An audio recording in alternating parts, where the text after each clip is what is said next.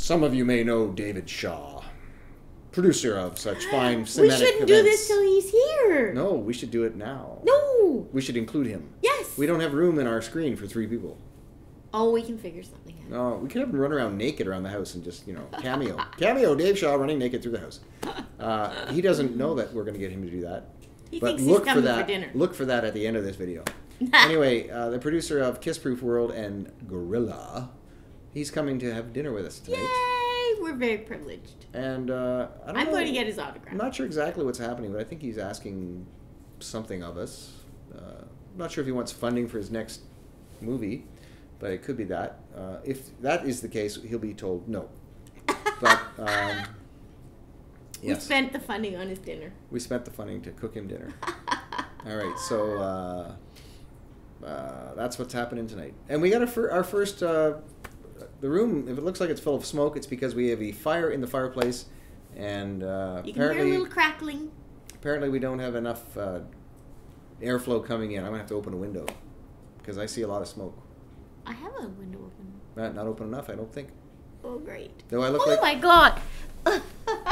Excuse me, there's smoke billowing out. I just said that. Didn't I say that there was smoke billowing? No.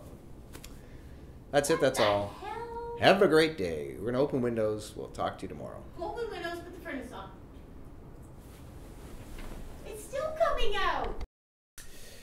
I'm Dave Shaw, and I'm sitting in Ellen and Joe Rolston's living room. And I've come over here because I wanted to discuss with my 2 good friends here this upcoming film project that I am announcing right now and plan to start shooting this fall.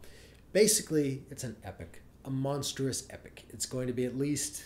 when it's on screen, finally, at least 6 to 8 hours long.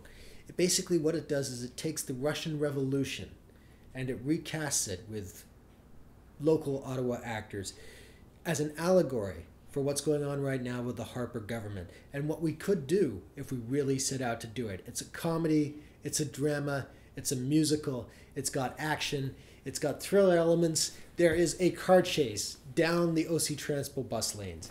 It's going to be, as my good friend Vincent Valentino might say, truly epic.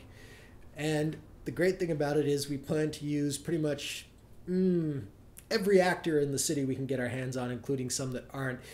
Many actors will be playing multiple roles, multiple characters, doing multiple dialogues, wearing different uniforms and costumes and suits, playing comedy and drama, and yes, even getting to sing and dance.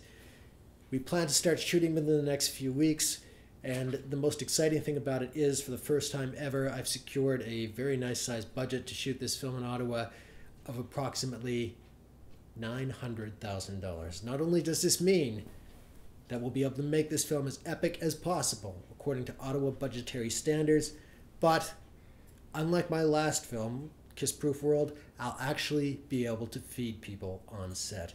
I'm very excited about this, and I hope you are too. So, that's where you come in.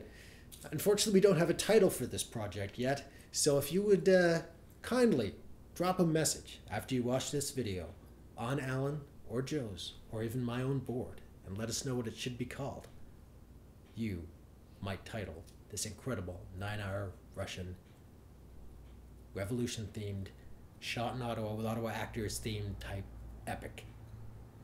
There's only one problem. I'm just fucking with you. This doesn't exist. Actually, I just came to hang out and have dinner. Anyway, everybody have a wonderful night, and we'll see you on the next vlog. Bye-bye.